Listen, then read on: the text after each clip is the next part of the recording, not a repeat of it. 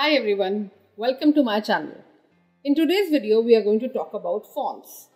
Well, I feel fonts are one of the most underrated elements when it comes to PowerPoint. We pay a lot of attention to what sort of colors to use, what sort of imagery to use, but when it comes to fonts, I think we've been using the same old fonts for years now. So in this video, I'm going to teach you how to download and install new fonts. Also, I get a lot of questions related to fonts, such as what is the ideal font size for the headline, for subheading, for content, what are the good fonts that we can use, how to combine fonts, and so many other questions. So I'm going to answer all those questions in this video and tell you how to use fonts and typos like a pro. So without any further ado, let's begin. How to handle fonts and text like a pro. Let's begin with the first one. What should be the size of the font? The most asked question. Honestly, the size of the font depends on multiple factors.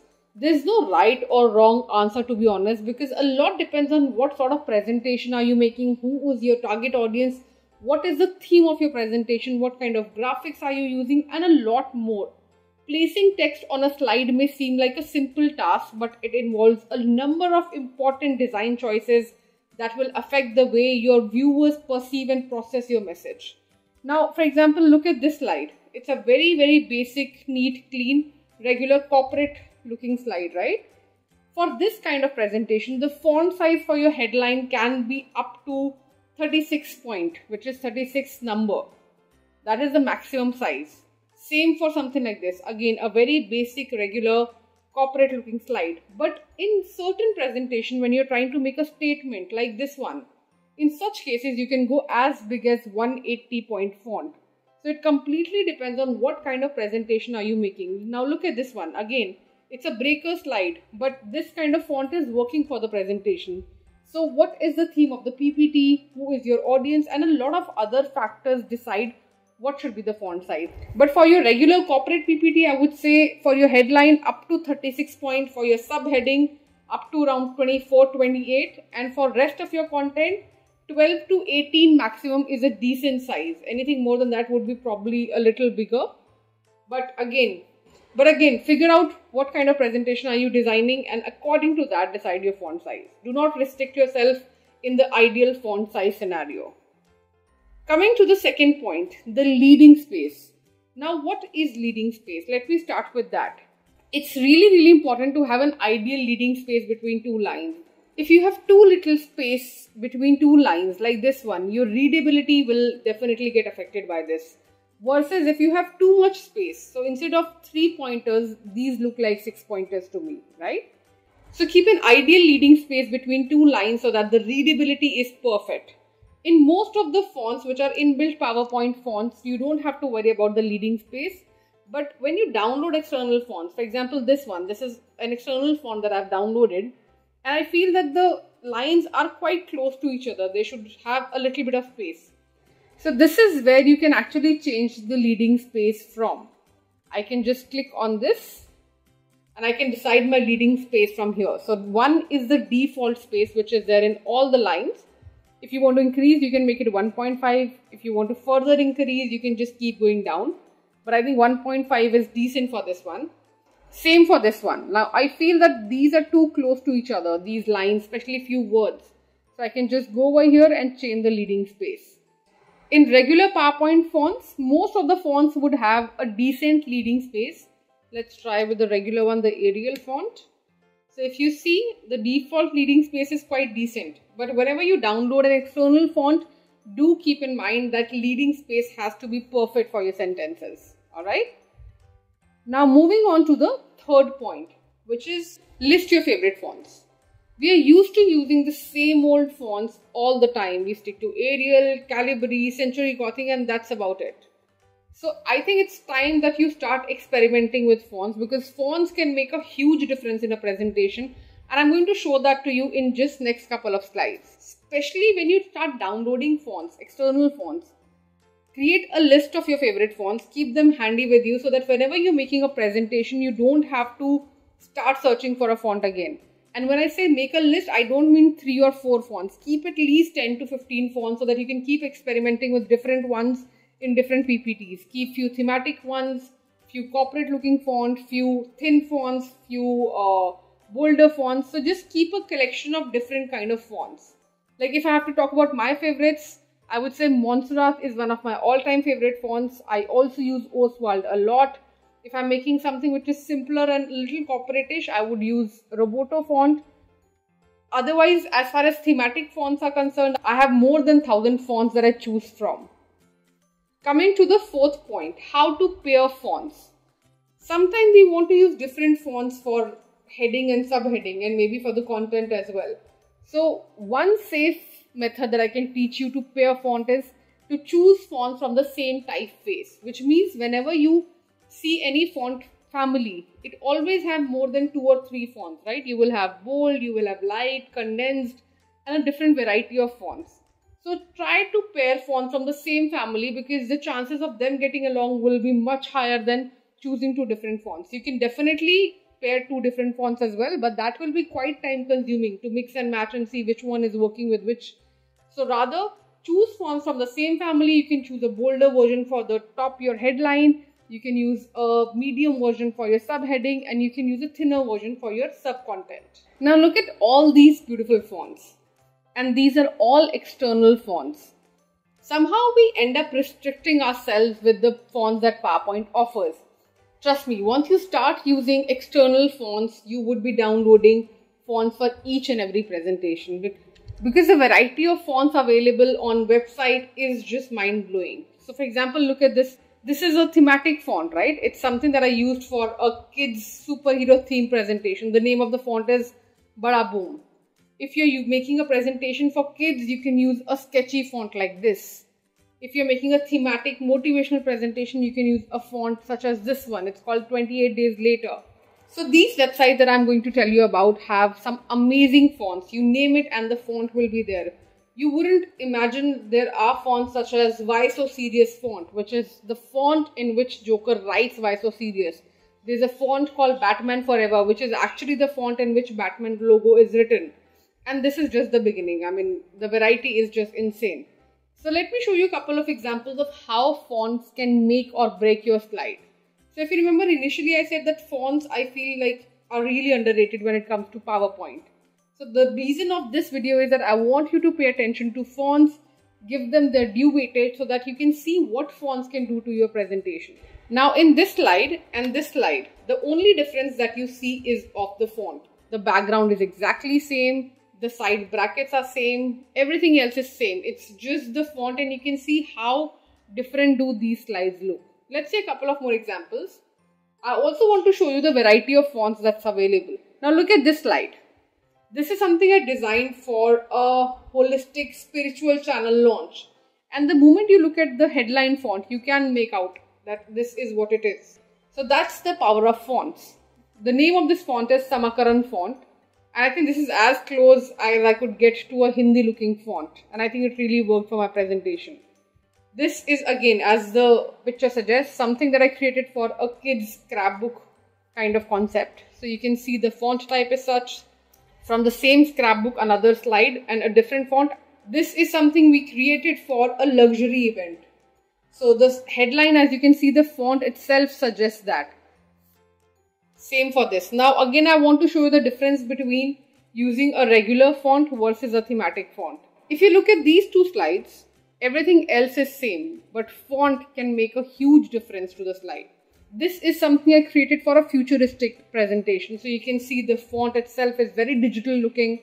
It's going very well with my theme. This font is called 28 Days Later. It's a thematic font that you can use for a motivational presentation, for your concept, theme slides, and wherever you're trying to make a statement basically. Again, look at the difference between this slide versus this slide.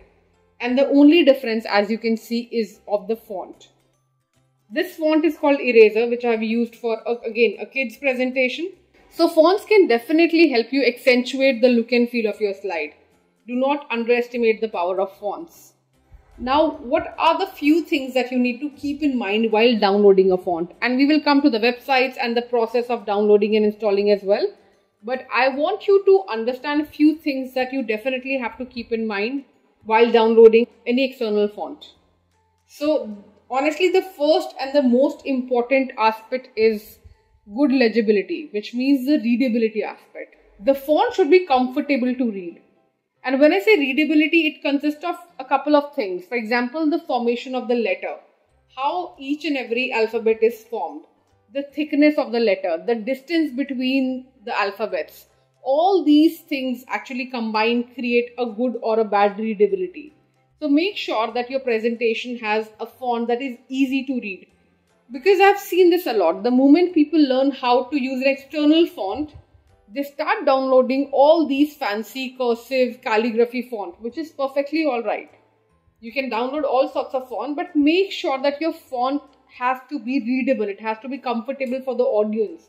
Otherwise, the whole purpose gets lost, because the idea of the font is not just to look beautiful, but it has to be readable. So make sure that your font is readable, it's comfortable for everyone who's watching the font. So I'm going to reiterate on this again. Things that you have to keep in mind while downloading fonts: readability, spacing, thickness, and theme of your presentation. Now coming to the websites that you can use to download these fonts, I'll also give you a demo of how to download and install these fonts. Alright, so these are a couple of websites. Now let me give you an example of how to download and install a font. So I'm going to this website called dafont.com. You can either choose from the various categories that you can see over here: fancy, foreign look, techno, bitmap, gothic, basic, script, all these categories. Or you can also type the keyword that you are looking for in search window. For example, I'm going to type digital to see what kind of options do I get. And look at this. I'm getting some amazing digital looking fonts over here. And there are around 77 fonts only in this category. So you can imagine the number of fonts that you can get over here. The variety is just insane. So let's check out the second page.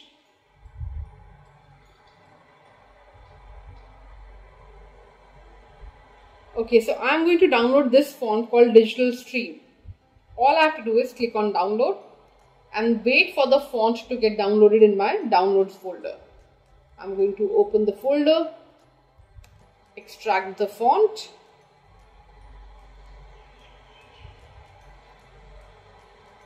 Now all I have to do is right click on the font and install. And the font will automatically get installed in my system. Now let's check out the font in our presentation. The name of the font is Digital Stream. So right now, if you see, it's not showing in my font window. What you need to do after downloading and installing the font is shut down your PowerPoint. And not just this, just shut down all the PowerPoints that you have open. Now let's open PowerPoint once again.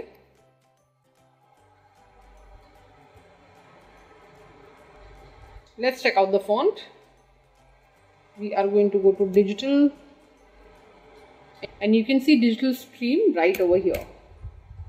And now you can use this font. Also sometimes, for example, this font particularly, you can see the letters are too close to each other, right? So you can also change the distance between letters by going over here and choosing. So this is normal distance right now. You can make it loose, you can make it very loose. Depending on your presentation, you can choose it. I'm going to go just for the loose font. And I think this much distance works perfectly well. Alright. So that's how you can download and install fonts. I'm going to give you one more example. Let's go to the other website, which is 1001fonts.com.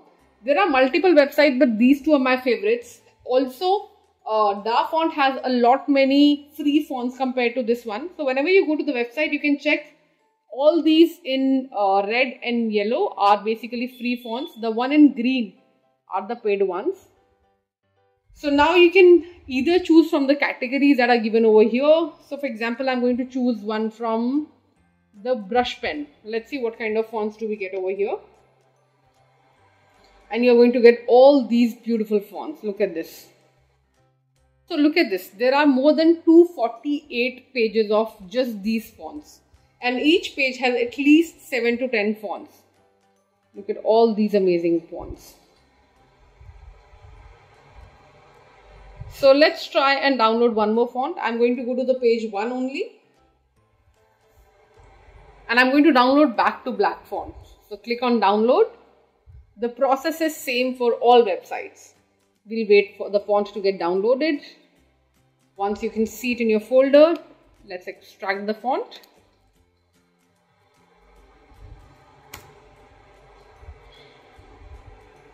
Perfect. Now I'm going to right click on the font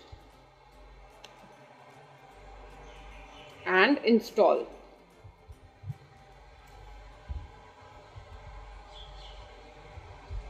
Now let's go back to our presentation. So I'm going to shut down my PowerPoint once again, and then we will open it to check out the new font. Let's do it.